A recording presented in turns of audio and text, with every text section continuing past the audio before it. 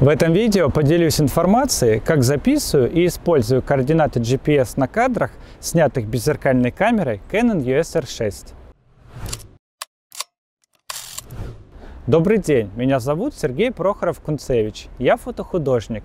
На этом канале делюсь настройками беззеркальной камеры Canon EOS R6, постепенно раскрываю ее фото-видео возможности. Несмотря на то, что эта камера не имеет встроенного GPS-приемника, мы можем с легкостью проставлять координаты съемки, географическую широту и долготу на каждый кадр отдельно.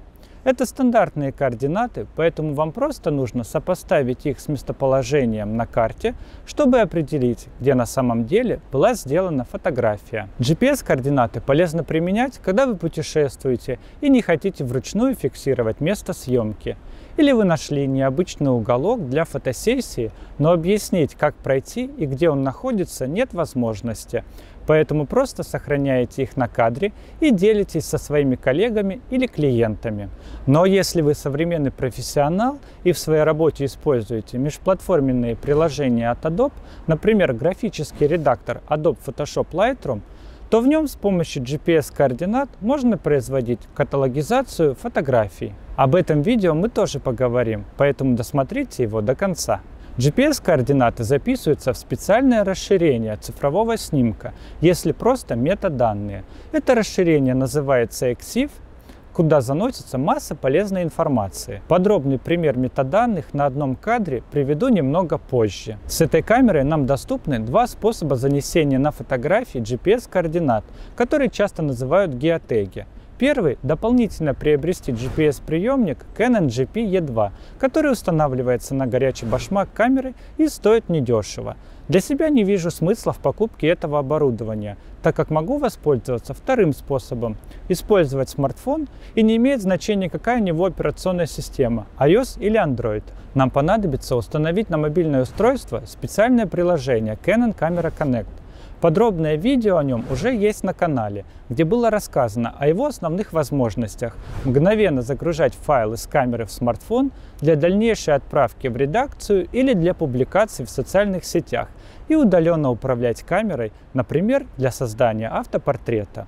Ссылка должна появиться в правом верхнем углу. Между этими видео есть небольшие отличия. В этот раз мы будем подключать телефон с помощью Bluetooth. Именно такое соединение дает возможность получения GPS-данных на снимках с камеры.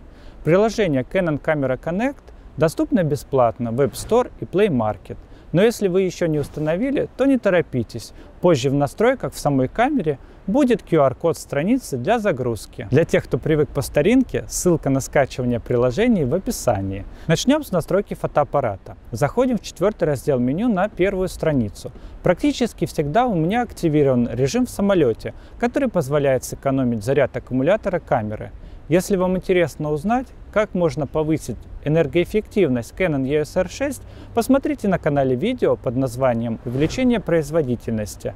Оно пользуется у зрителей популярностью, поэтому уверен, что и для вас информация в нем окажется полезной. Сейчас мы умышленно будем сокращать заряд аккумулятора, потому что отключим этот режим.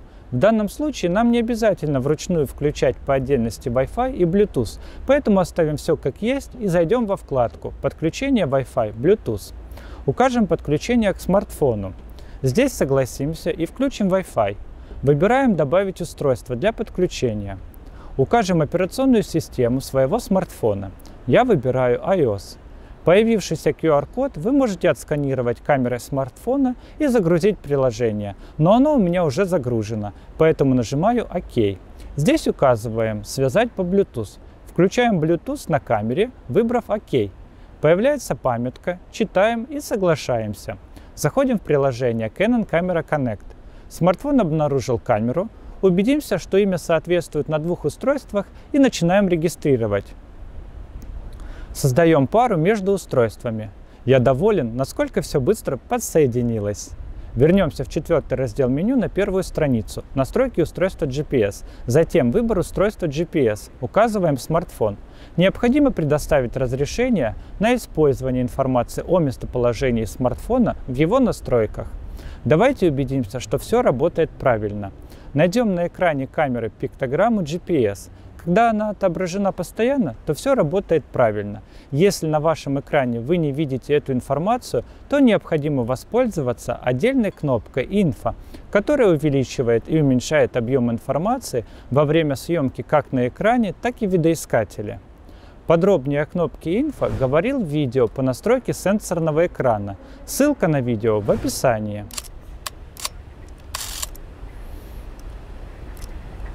Сведения о местоположении, добавленные в изображение при съемке, можно проверить на экране информации о параметрах съемки. Для этого нажимаем кнопку просмотра. Сейчас нет никакой информации. С помощью кнопки «Инфо» изменим индикацию. Отобразится основная информация, но нам этого недостаточно. Поэтому нажимаем еще раз, чтобы отобразилась информация о съемке. С помощью джойстика найдем геоданные. Здесь у нас указаны широта, долгота, высота над уровнем моря и универсальное глобальное время. Сейчас отправимся домой к компьютеру, где покажу пример метаданных, которые записала моя камера, поделюсь опытом их использования и расскажу еще кое-что интересное.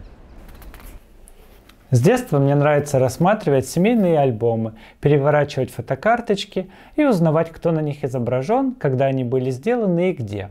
Этот альбом один из самых старых в моей семье. В нем есть фотографии начала 20 века, которые представляют собой позитив, наклеенный на фирменный бланк фотоателье, паспорту. Другие являются почтовыми карточками и подписаны дореволюционной орфографией, действовавшей до 1918 года. 100 лет назад уже была потребность указывать место съемки, дату создания и авторство. Сейчас, когда планировал съемку этого эпизода, вспомнил, как дедушка учил меня снимать на пленочный фотоаппарат.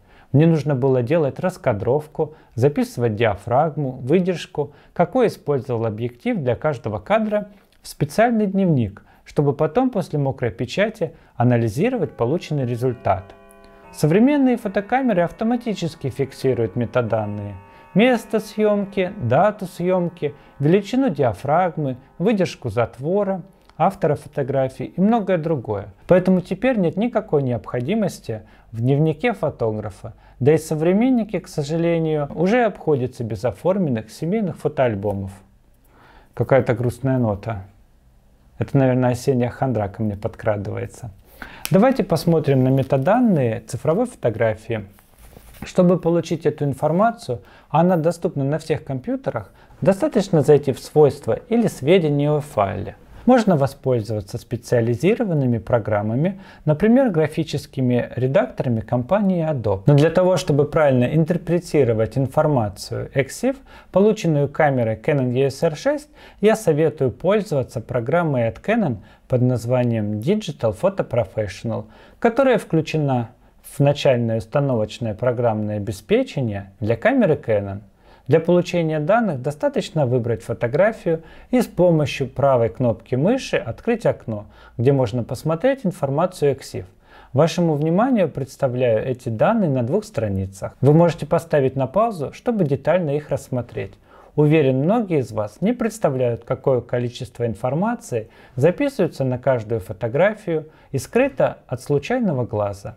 Я бы посоветовал вам быть более осторожным со всеми фотографиями, которые сняты не только на камеру, но и на мобильный телефон, ведь все устройства фиксируют и содержат метаданные. Поэтому для их полного удаления использую Photoshop, где сохраняю файл для всемирной паутины. В этом окне есть графа «Метаданные», в которых можно выбрать, что из них останется в выходных фотографиях. Чаще я выбираю сведения об авторских правах и контакты, но иногда выбираю не показывать, что значит полное отсутствие метаданных на фотографии. В Adobe Photoshop Lightroom я создаю каталогизацию фотографий по координатам GPS. Есть отдельная вкладка «Карта», где собираются кадры с этими данными. Если у меня есть необходимость, то выборочно, например, упомянутые координаты GPS, убираю здесь одним нажатием. Забыл упомянуть, как использовать полученные координаты на смартфоне. Моя камера записывает координаты GPS в градусах, минутах и секундах, поэтому, чтобы не запутаться, достаточно просто написать все числа, разделяя их пробелами. Я благодарю вас за внимание и буду ждать обратную связь в комментариях. Увидимся в следующих видео. С вами был Сергей Прохоров-Кунцевич.